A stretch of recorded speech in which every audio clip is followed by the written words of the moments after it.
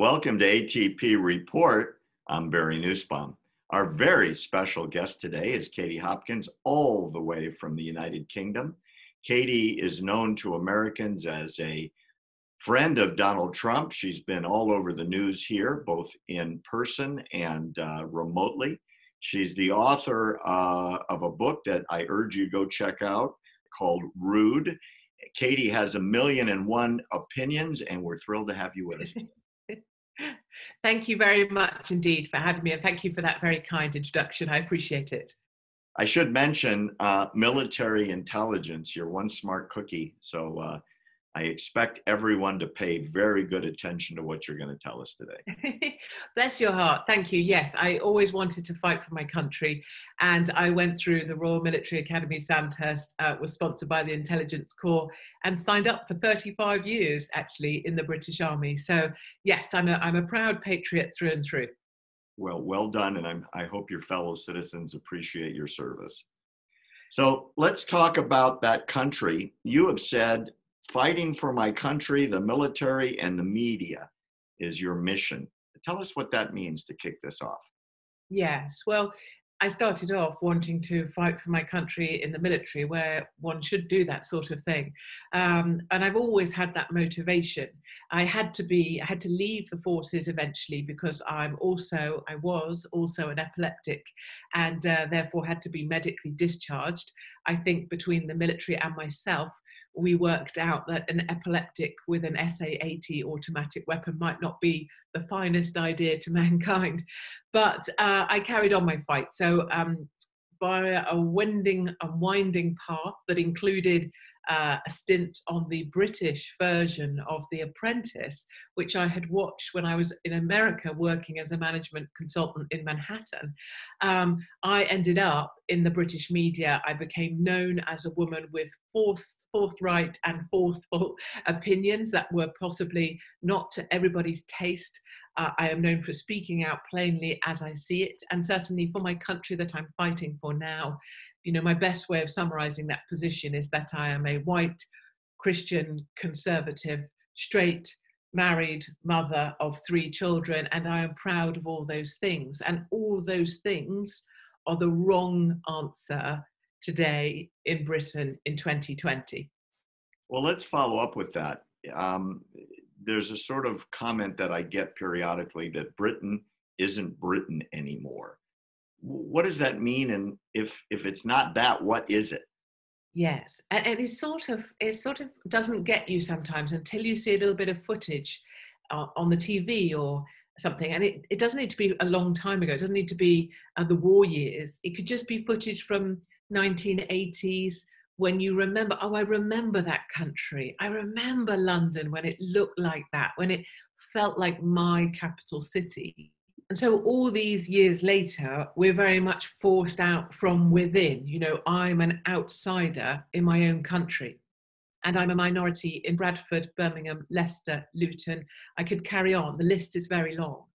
And demographically speaking, by 2030, Muslim births outnumber births to all other religions. And by 2040, British Christians, or British people that aren't Muslim, are in the minority in the whole country. And that isn't a problem in and of itself. This isn't anything against any particular religion. It's just that when you are forced out from your own land, when the things that matter to you are seen as wrong, when churches are being burned weekly by the other religion, when people, you know, I get emails often from elderly people, and they say to me, they're glad their time is nearly up, so they won't have to see their country fall. And that's so upsetting to read, but also that's where I see my motivation, is to reassure those elderly couples that there is someone still fighting for what we used to know, and to try and carve out a small space where we can still, for me to reassure them they're not on their own. And I think it's something you will understand, Americans understand well right now, is possibly this is one of the loneliest times. People feel more on their own than at any time in their past. And I think people like you and I are here to remind people that actually you're not on your own. We are many. And when we all work together, we are really powerful as a group. Well, let's talk about this immigration issue. You raise a point that we talk about here quite a bit, especially it's an attack on Trump to say he's against immigration. Are your borders still open? There is talk after Brexit, where the British people brilliantly on the 23rd of June came out and said, we are going to leave the European Union. We are supposed to be taking back control of our borders. We're supposed to be getting a points-based immigration system. But if I could take you now to the southern coast, the White Cliffs of Dover, to Kent and the Dover coastline, and we could sit there, we would watch inflatable boats coming across the channel with illegal migrants every single day. They estimate 150 that they know of a day coming into this country illegally. And you could multiply that number out. So we have no control over migration into our country. France is encouraging the migrants to keep moving, to keep coming across. And frankly, because of our overgenerous welfare system and our socialized healthcare system, we are, of course, a target. And very briefly, the minute someone sets foot in the UK, they are told they are accorded a house, food, money per week, health benefits and legal benefits, even if their asylum is rejected. So why wouldn't you come? And that's the problem we face. Well, yeah, it's the free stuff system that people who are working, who are shouldering the burden, are resentful of. Mm. Uh, is are these people that are coming in illegally? Are they assimilating? Are they becoming British-ish, or are they keeping their own culture separate and distinct from the British? And that's exactly it. You know, if I hark back briefly to a brilliant Indian community that came over in the 70s, they're the best of us. They work harder than us, longer than us. They want to be part of everything.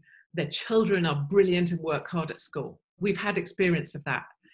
The Muslim population that is, I say, looking to overthrow my country from within, they want nothing to do with Western culture. They teach in the mosques that our children are dirty because they're uncovered. They use the analogy of a lollipop without the wrapping, with flies all over it, that our children can be used by men because they're dirty. There is a sense of them and us, and we are the ones that are somehow always in the wrong.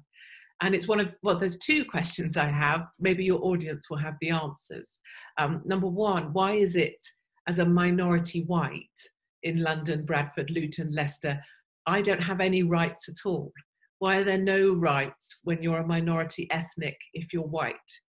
And the second question I have is if Islam is so fantastic, why do Muslims always come to seek shelter or refuge or start a new life in Christian countries? You know, and that's a question I can never get an answer to either. Why come and change the very thing that offered you shelter or offered you a home? Well, I can answer your second question, and it's in Sharia, which is it's jihad by emigration. And it's the compulsion from Muhammad's dictates to spread the word, his word, and you do that by spreading out and repopulating areas into which you have immigrated. And I think exactly to that point, what happens as well is by the time people start to wake up to this, the damage is already done. The scaffolding and the infrastructure of a complete power grab is already there.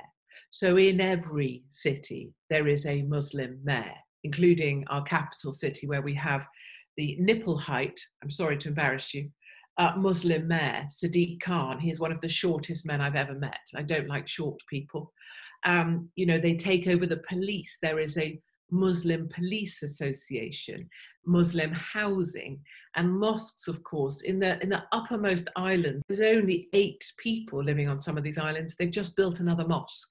So you're completely right about territorial control, stamping authority, owning the substructure of a country before you show your face. And right now, Islam is showing its face. And of course, we only have 20 years left before we are we are the minority in our own country. Thanks for joining us on ATP Report today, and a special thank you to Katie Hopkins. Katie, tell our viewers where they can find out about you again, please. Yes, of course. So I'm on Parler, which is Parler, like the French to speak, Parler. And my name on there is capital K, capital T, Hopkins, Katie Hopkins. Go check her out. We're on Parler too, by the way. And for Yeah. those of you that have not subscribed yet, please take out your cell phones, only in the US, and type the word truth and send it to 88202. Push send. You'll be subscribed to our text message service. It's always free. Every couple of days, you'll get a video like this one with Ms. Hopkins, and you can stay in touch with us. For ATP Report, I'm Barry Nussbaum.